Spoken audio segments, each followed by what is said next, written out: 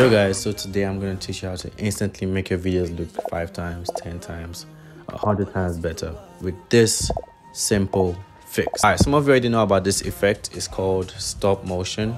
It's literally stop motion, so moving pictures, yeah, and it can easily turn your videos, transform your videos, and make people be like, wow, you're a great editor. I'm going to teach you guys how you can achieve this look or this effect for your edits. First step you want to do is make sure you're shooting in burst mode on your camera. So burst mode is basically once you click the camera shutter, it basically takes mad pictures. Once you're taking these shutter pictures, you have your burst folders now. Import that to your laptop, create a folder, name it stop motion. All the pictures you've taken on burst mode are in that folder, right?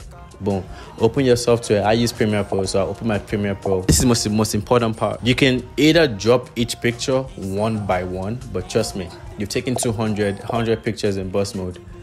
If you drop 200 pictures in burst mode one by one, it's gonna be crazy. You don't want that. Or you can literally do this. So you go to import and you have to go to where you save that folder. That's why I said create that folder at first. Open to where you save that folder, open it, then listen to me step by step. You right click, you have to arrange by name because it has to go from one in order of how you took the pictures, right? So then you click on the first picture, then you see options at the bottom. I use a MacBook, so you see options at the bottom, then you click on image sequence, right?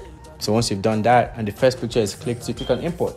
Once it's imported, it's gonna come like a purple thing or a purple like file or whatever. You drag that to your timeline, and all you have to do right now is just stretch it to how fast or how slow you want it to be. So that's how I achieve this look. So guys, this is basically how you achieve the stop motion look.